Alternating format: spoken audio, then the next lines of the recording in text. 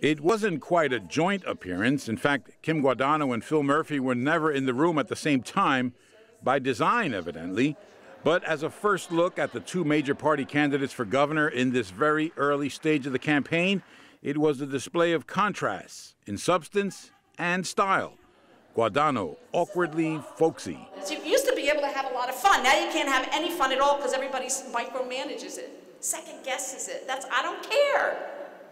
You like me or you don't. Murphy, awkwardly professorial. I understand that this meeting has traditionally been the first official event of the general election campaign. And I do find that very fitting, especially given the myriad challenges we face as a state.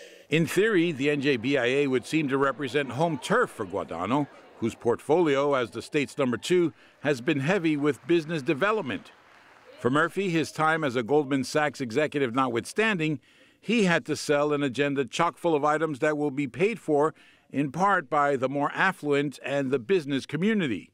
In other words, these people. Guadagno knows this community well. You can't afford to live here anymore. The taxes on the programs that my opponent will talk to you about will cost roughly $50 billion. The budget is 35. Where's that money coming from? Take a look around.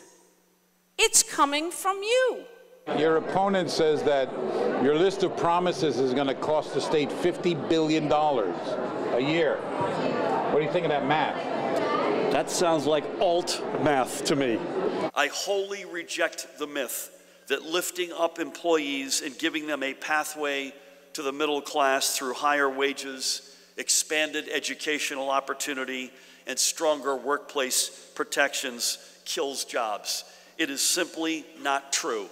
It is a false choice. I said it the night on primary night. I'm going to say it again tonight. If we elect Phil Murphy to be the governor of the state of New Jersey, then the only person who will be able to afford to live here will be Phil Murphy.